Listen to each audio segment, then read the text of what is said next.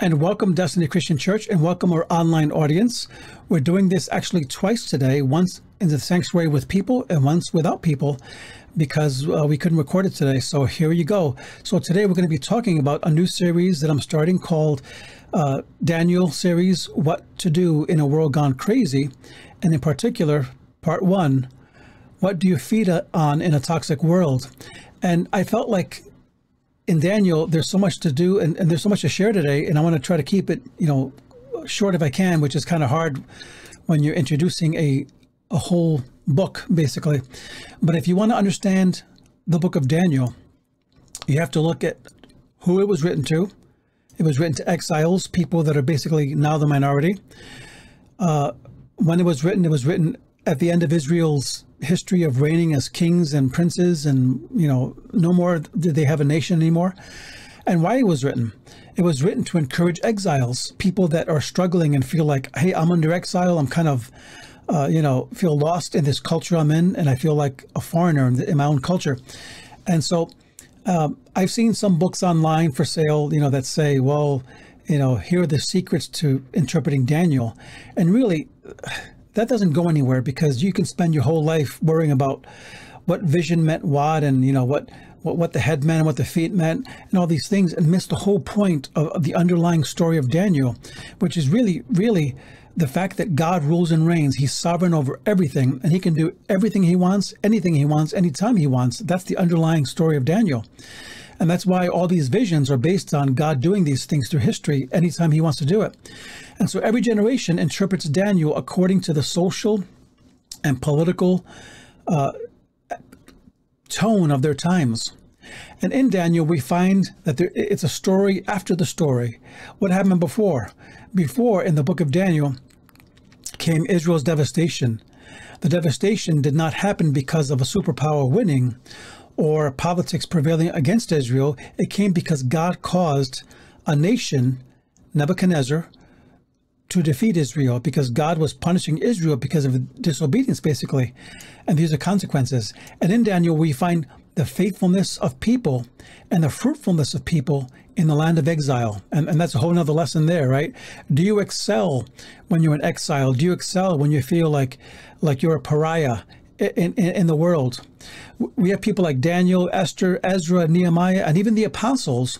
They all lived and served in foreign places, because even though they were in Judah at the time, Judah was under, the apostles, Judah was under Roman occupation. So there were always these colonized people, and they thrived under it.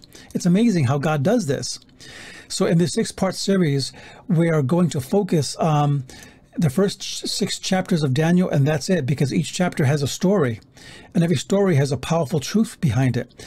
I'm not going to focus on all the visions and all the things people say they have the keys about, because that just leads to a bunny trail, right, that you can never really solve. So these 6 stories are basically short stories, and someone once said that short stories can be read in an hour, but can be remembered for a lifetime. And that's why it's so important to consider the book of Daniel. So we find that there was encouragement for generations to come in this book. That's why it was revealed as part of the canon of Scripture. In fact, did you know that when Korea was under Japanese domination, that the Korean Christians read the book of Daniel as a manual on how to live under an evil system? Does that sound familiar today in a sense? There's so much evil in the world. And when you're a believer in the West and in America, really, there's so much evil out there. It seems like everything is reversed. Everything is backwards. Good is wrong. Wrong is right. And everything is crazy.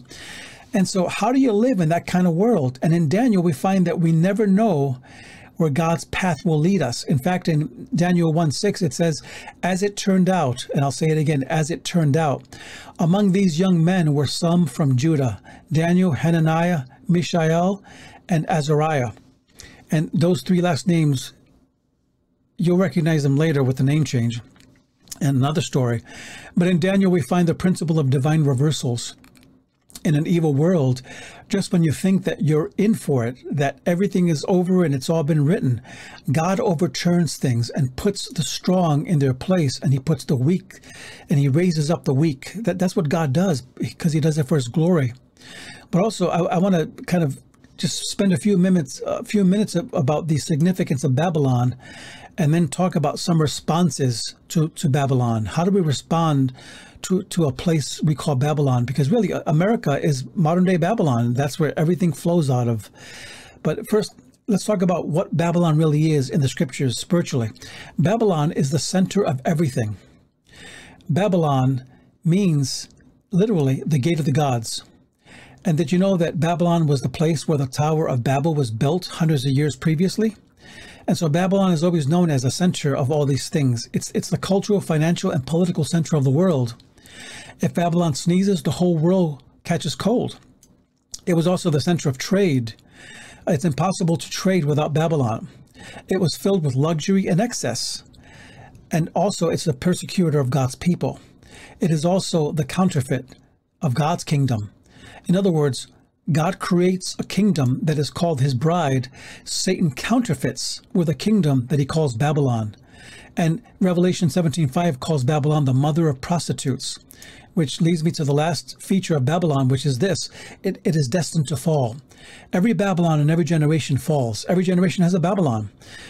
During Daniel's time, it was Nebuchadnezzar, right? It was the kingdom of Babylon. Then later on, it was the Romans, right? And so every generation has a Babylon. Today, it's America and the West. And so, however, the bad news is that all Babylons are destined to fall. Rome was the Babylon of its day. And as great as it was, as old as it was, it fell.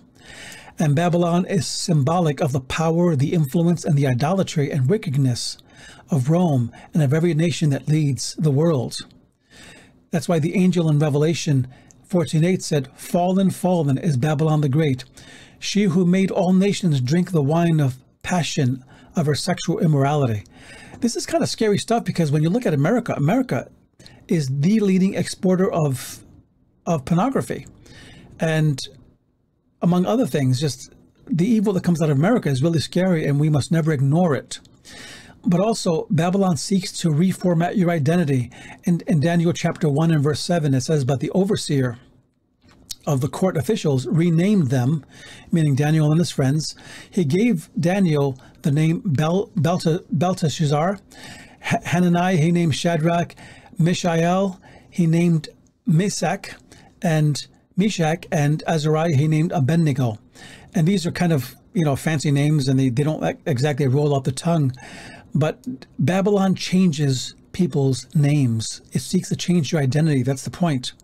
And to be able to name something is power. But also Babylon seeks to change the things that you feed on. That's why we're talking today about what are you feeding on? And in Daniel 1:7, it says, "So the king assigned them a daily ration from his royal delicacies and from the wine that he himself drank." So every day, Babylon has a diet for you. Did you know that? Every day, Babylon wants you to drink its Kool-Aid. It wants you to feed on it.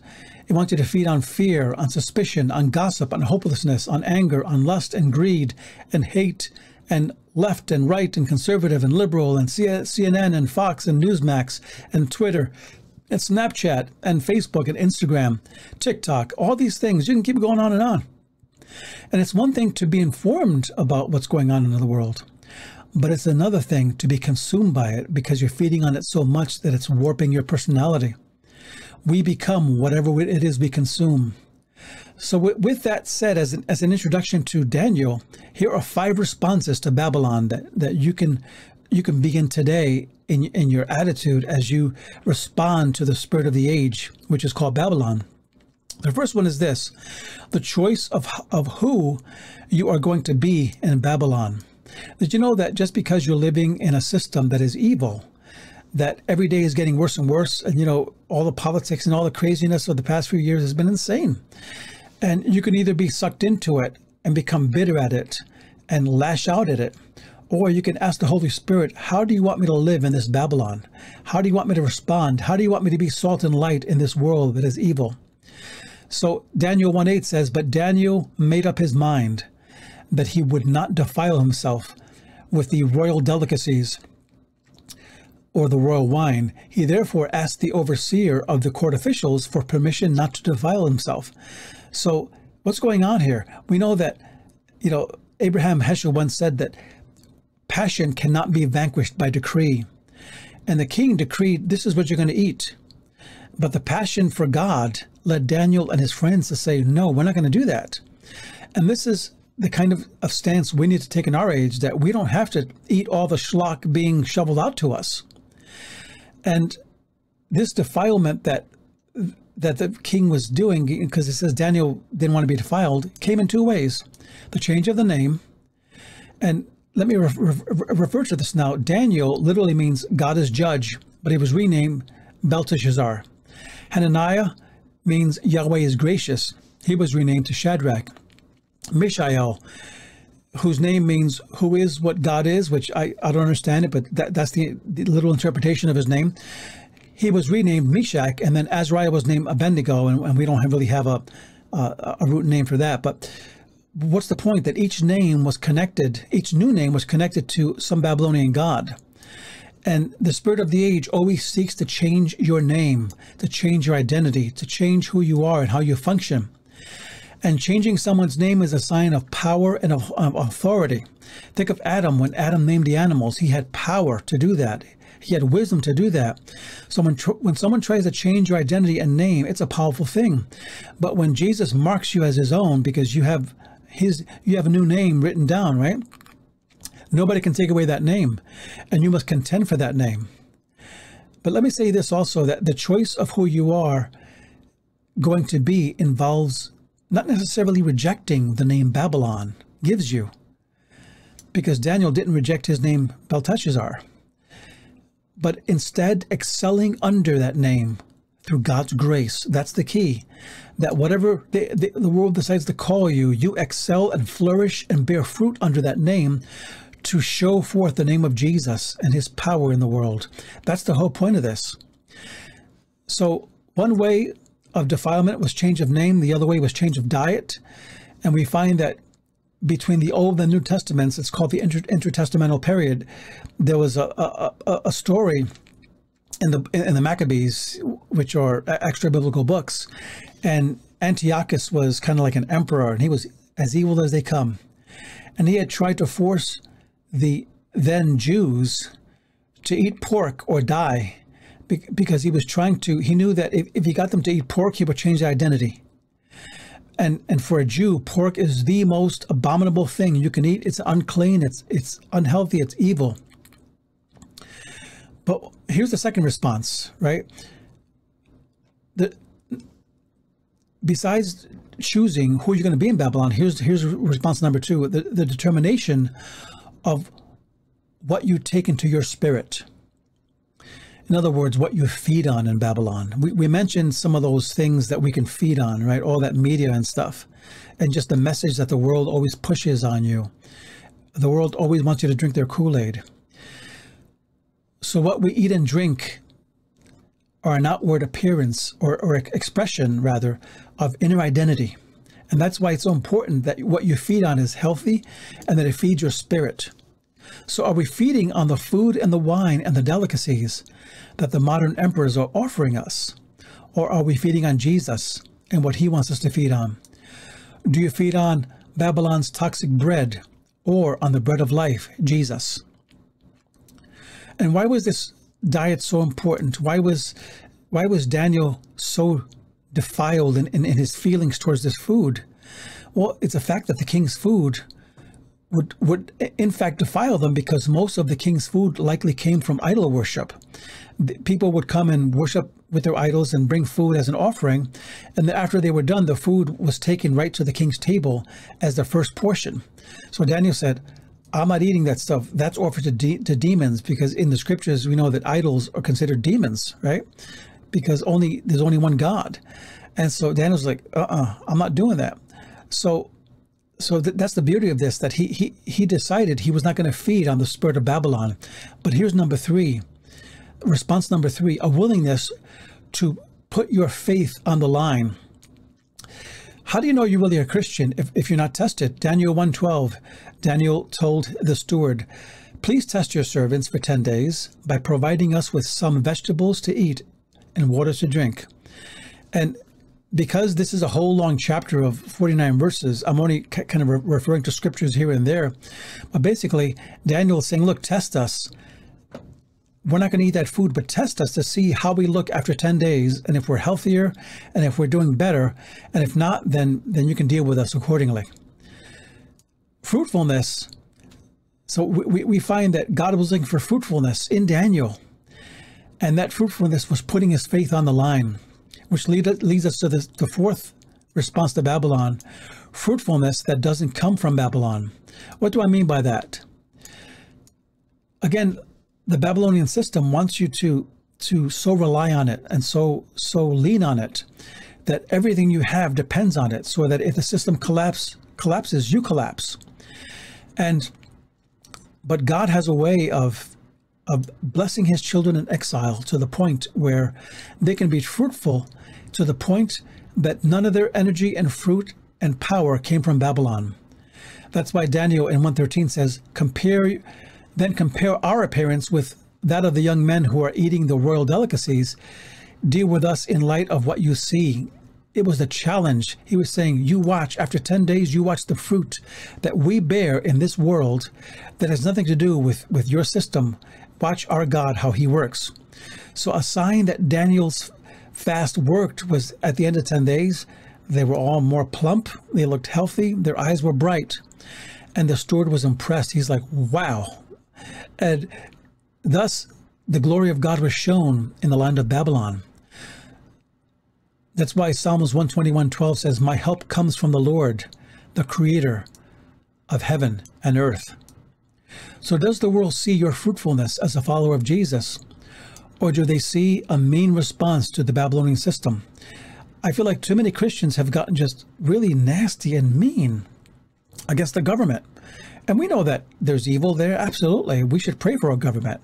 But we should always respect as we pray.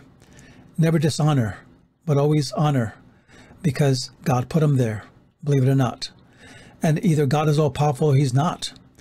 In this series, we're going to see that the whole story behind Daniel is that God is sovereign. God is the King of Kings and the Lord of Lords, and he can do whatever he wants whenever he wants.